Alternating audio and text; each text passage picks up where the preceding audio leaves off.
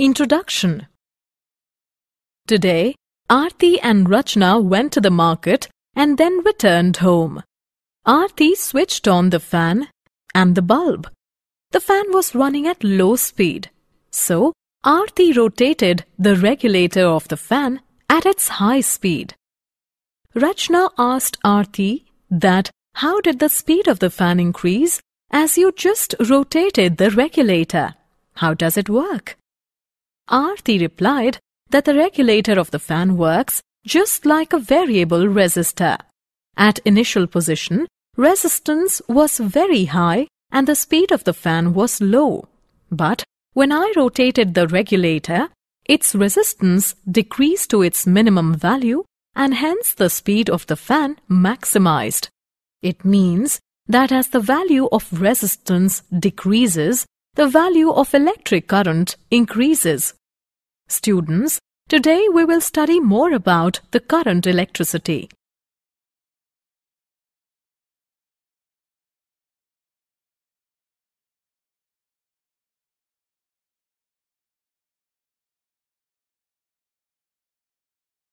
Objectives.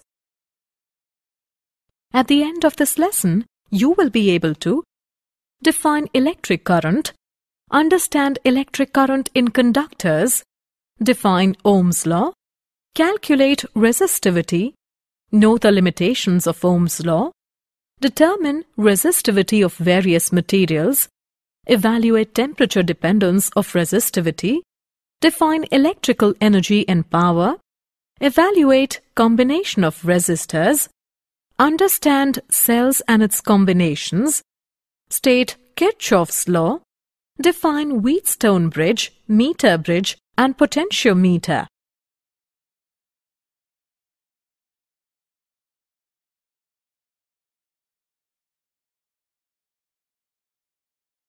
Electric current. The electric current is defined as the time rate at which charge flows through a surface area. Let in time delta t, a net charge delta q flows through the area. The average electric current is given by delta q upon delta t. If the flow of charge is not steady, then the instantaneous electric current is given by dq upon dt. The SI unit of current is ampere. The current is in the direction opposite to the flow of electrons. The direction of electric current is taken to be in the direction of flow of positive charges. Electric current in conductors. For a current to flow in a conductor, a potential difference must exist across it. The current flows from high potential to low potential. When a battery is connected across the ends of a conductor, the surface charges of opposite sign build up on the conductor, starting from the two ends in contact with the battery terminals. These surface charges produce an electric field. This electric field causes electrons to move in a direction opposite to that of the field. Due to collisions, the electrons move slowly along the conductor and their average velocity is called the drift velocity Vd. This directed flow of electrons constitutes a current. Ohm's law. Ohm's law states that the potential difference applied across a conducting material is directly proportional to the current flowing through it. V is directly proportional to I, or V is equal to IR, where the proportionality constant R is called the resistance of the conducting material. The SI unit of resistance is ohm. Any electrical device offers a specified amount of resistance to the flow of current is called a resistor. We represent a resistor by this symbol. We consider a uniform electric field E exists along a wire of length L and cross-sectional area A. The potential difference across the ends of the wire is given by V is equal to EL, but I is equal to A upon rho L multiplied by V, where rho is equal to Resistivity of the material. Put the value of I in the above equation. We get the value of resistance, which is equal to rho L upon A. We conclude that the resistance R of a wire is directly proportional to its length L and inversely proportional to its cross-sectional area A. Drift of electrons and origin of resistivity. When no electric field is applied, the random thermal velocities of the electrons produce no net current in any direction. When an electric field is applied, each electron experiences acceleration opposite to the field direction is given by A is equal to minus E, capital E, divided by M.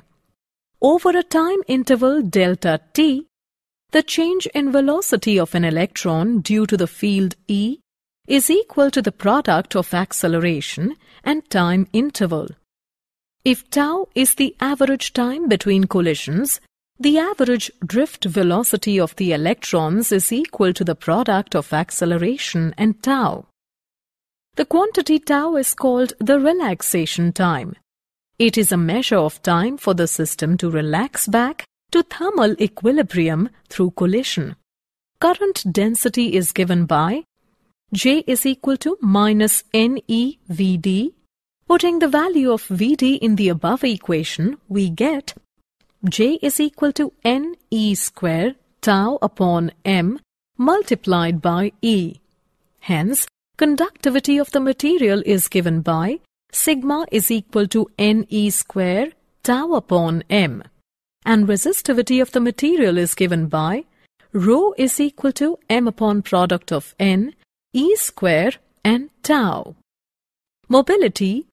The mobility of a mobile charge carrier in a conducting material is defined as the magnitude of the drift velocity per unit electric field. Mobility, mu, is equal to Vd upon E, which is equal to E tau upon M. Limitations of Ohm's law. Although Ohm's law has been found valid over a large class of materials, there do exist materials and devices used in electric circuits where the proportionality of V and I does not hold. The deviations are of the following types. The relation between V and I depends on the sign of V.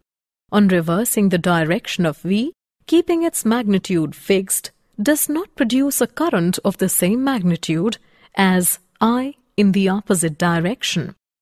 V ceases to be proportional to I. There is more than one value of V for the same current I. A material exhibiting such behavior is gallium arsenide.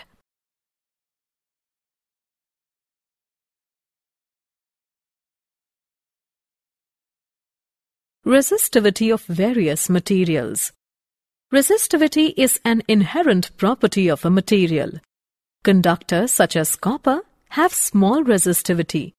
Semiconductors are materials such as germanium with resistivity in a range of values intermediate to that of conductors and insulators. Insulators such as rubber have large resistivity.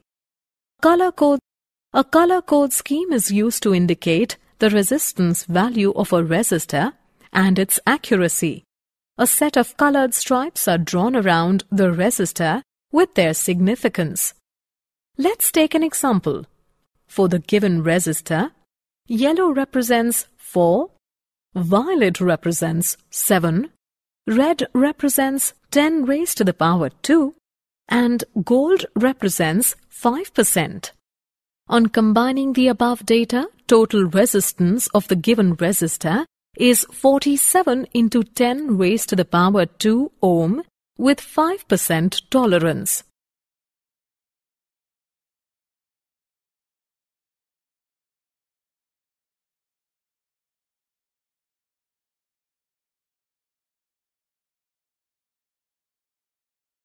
Temperature dependence of resistivity.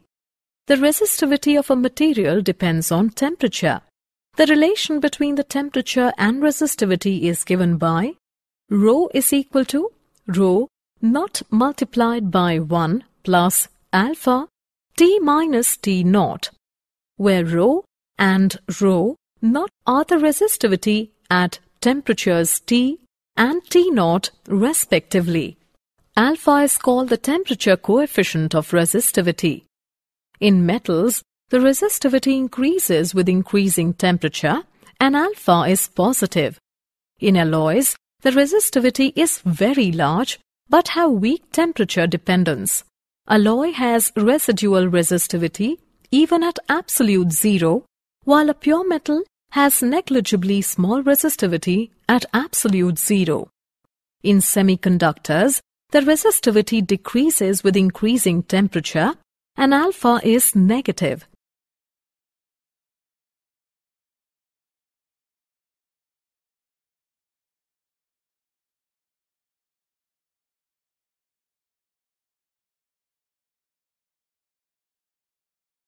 Electrical energy and power.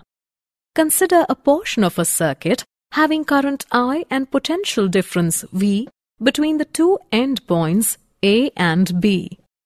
In a time interval delta t, an amount of charge delta q is equal to I delta t moves from a point A to B of the circuit, and the work done by the electric field is equal to product of V and delta q, which is equal to the product of V, I and delta t. The rate at which the electrical energy enters a portion of the circuit is called the electrical power input. P is equal to VI. The SI unit of power is the watt, W. Power dissipated in a resistor. When a potential difference V is maintained across a resistor, the free electrons in the resistor are accelerated by the electric field and gain kinetic energy. These electrons give up a part of their kinetic energy to the atoms in the resistor material when they collide with them. This transfer of energy to the resistor manifests itself as an increase in the temperature of the resistor. Power input to the resistor is given by P is equal to VI, which is equal to I square R, which is equal to V square divided by R.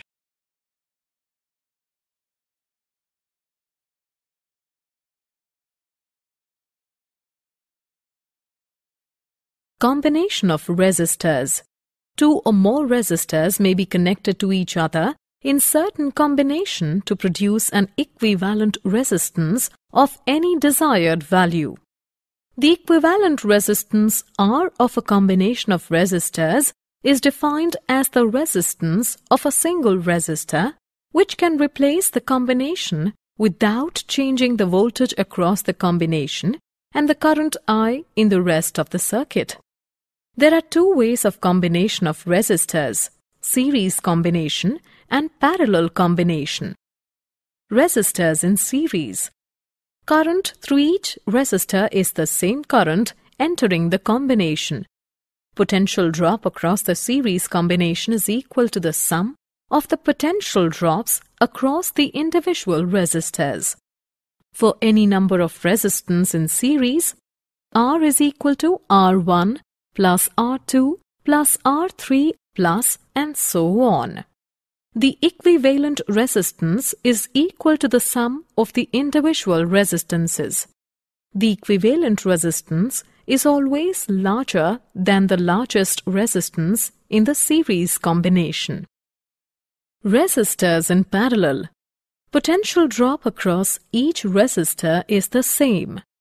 Total current entering the combination equals the sum of currents through the individual resistors. For any number of resistance in parallel, 1 upon R is equal to 1 upon R1 plus 1 upon R2 plus 1 upon R3 plus and so on. The reciprocal of the equivalent resistance is equal to the sum of the reciprocals of the individual resistances. The equivalent resistance is always less than the smallest resistance in the combination.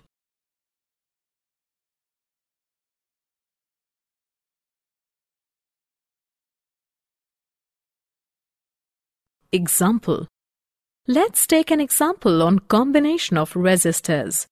Calculate the resistance between A and B of the resistance network shown in the given figure. Let's see the solution. For calculating resistance RAB between A and B, we make an equivalent network shown in figure.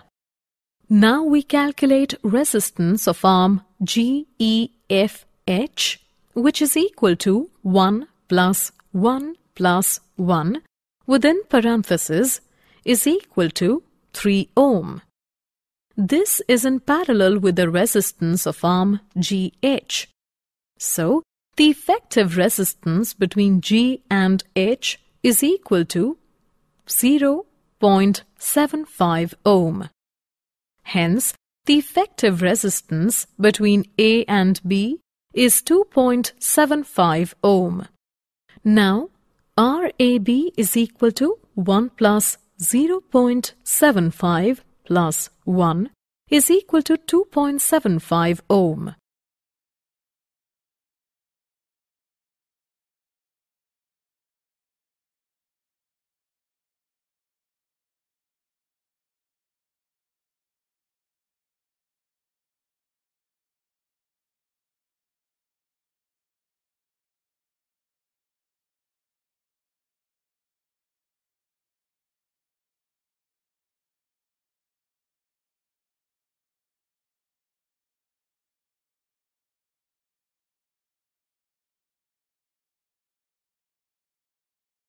Cells. The cell can maintain a potential difference across a resistor to give a steady flow of current in the resistor.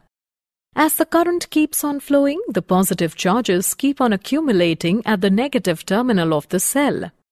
Unless these positive charges on negative terminal are constantly transferred to the positive terminal through the electrolyte inside the cell, the potential difference across the two terminals cannot be maintained constant. Work is required to be done for transferring the charges from one terminal to the other through electrolyte inside the cell, since the electrolyte medium offers resistance against the movement of charges. This is called the internal resistance of the cell. EMF. The work done per unit charge to force charge to move from lower to higher potential terminal inside the cell is called the electromotive force of the cell. EMF of the cell is given by E is equal to I within parentheses capital R plus small r. Here capital R is the external resistance, small r is the internal resistance, small I is the current in circuit. An ideal cell has a zero internal resistance. The voltage applied to the circuit is equal to the EMF of the cell.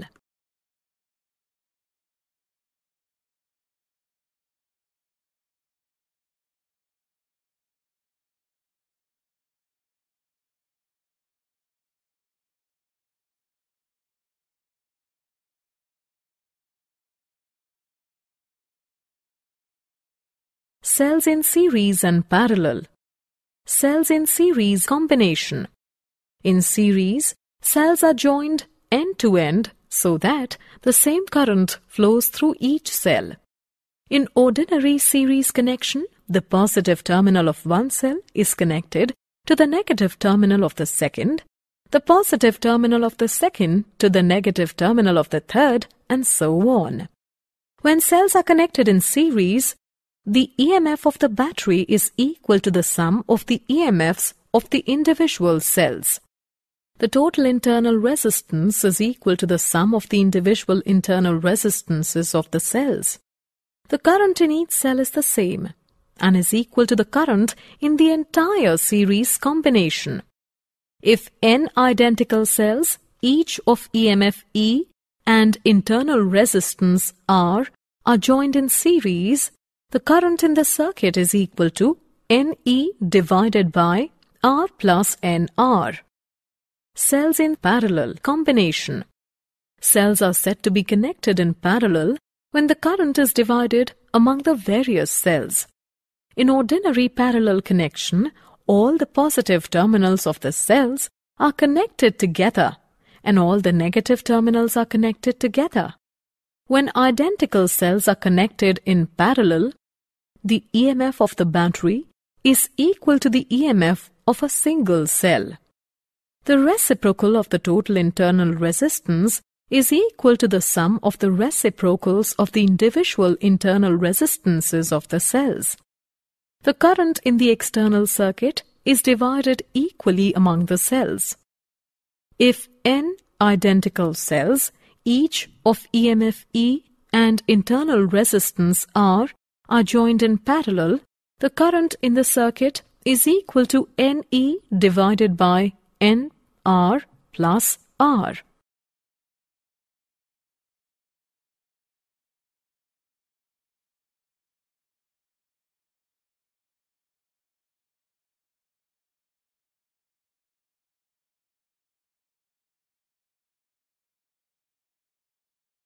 Kirchhoff's laws. First law states that at any circuit junction, the sum of the currents entering the junction must equal the sum of currents leaving the junction. The algebraic sum of the currents entering or leaving a junction is 0. Summation of I is equal to 0. Second law states the sum of the potential changes across all the circuit elements found when traversing in one direction around any closed circuit loop must be 0. Summation of delta V is equal to 0.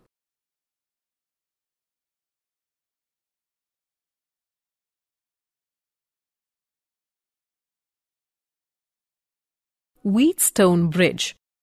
The Wheatstone bridge is a device that can be used for measuring an unknown resistance. It consists of a battery, a galvanometer, and a network of 4 resistors. Current I flows from the battery into junction A, where it divides into current I1 and I2. The galvanometer segment between junctions C and D forms the bridge.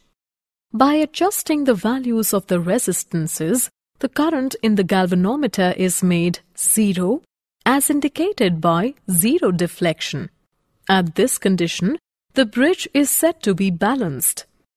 The condition of the balanced bridge is R1 upon R2 is equal to R3 upon R4.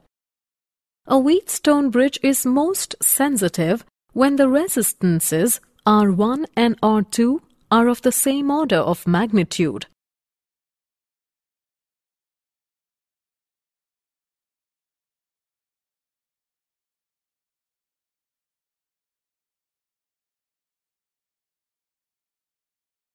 Meter bridge. A meter bridge is an application of Wheatstone bridge. The apparatus is essentially a slide wire bridge in which a uniform resistance wire of length exactly 1 meter is mounted on a wooden board between 2 fixed terminals A and C, along with a parallel meter scale which can measure any partial length of the wire. Across the whole wire length AC, we connect the cell.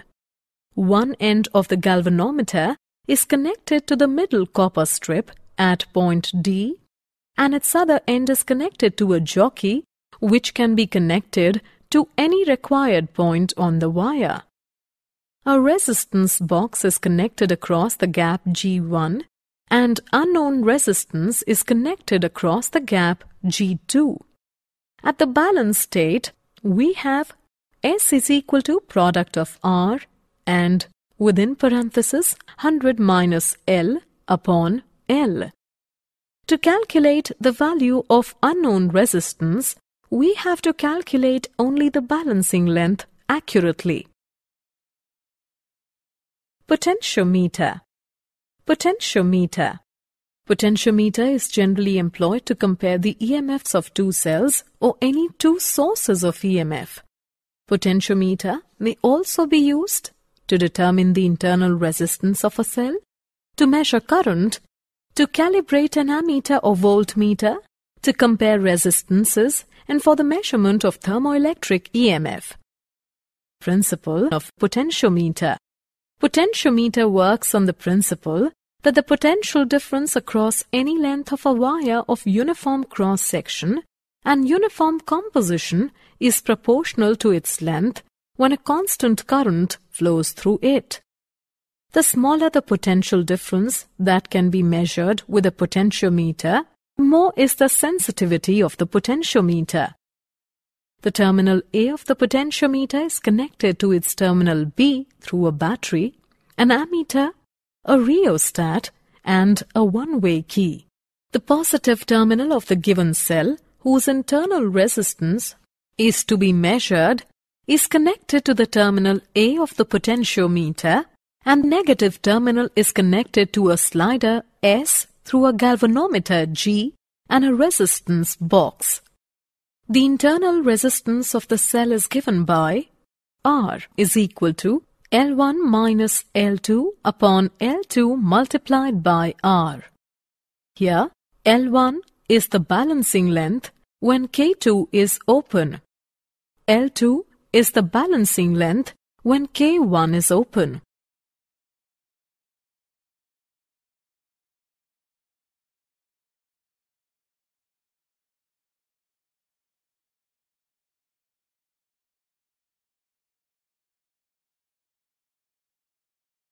Did you know?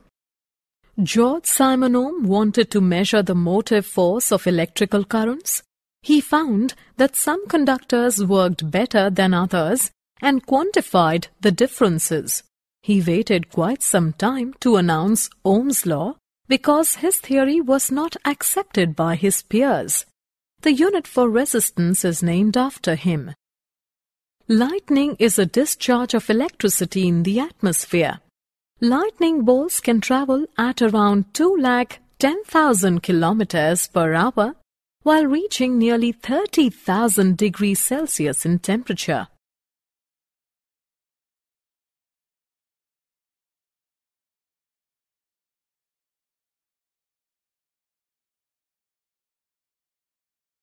A resistor placed in a series with another component, such as that of a light-emitting diode, reduced the current to a known safer value. A battery explosion is caused by the misuse or malfunction of a battery, such as attempting to recharge a non-rechargeable battery or short-circuiting a battery. Car batteries are most likely to explode when short circuit generates very large currents.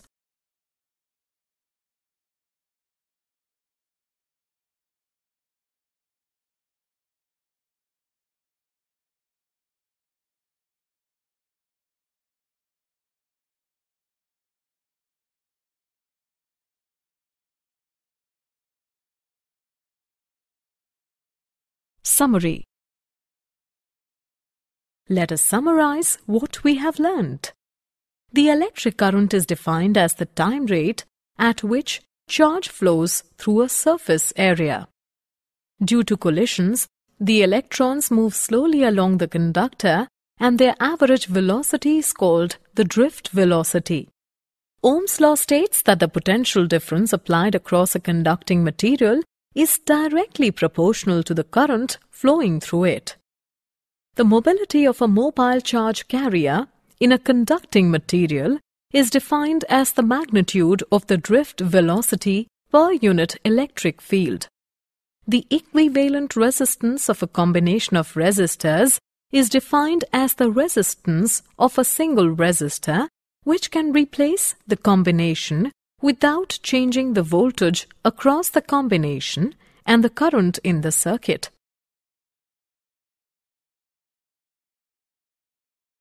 The work done per unit charge to force charge to move from lower to higher potential terminal inside the cell is called the electromotive force of the cell.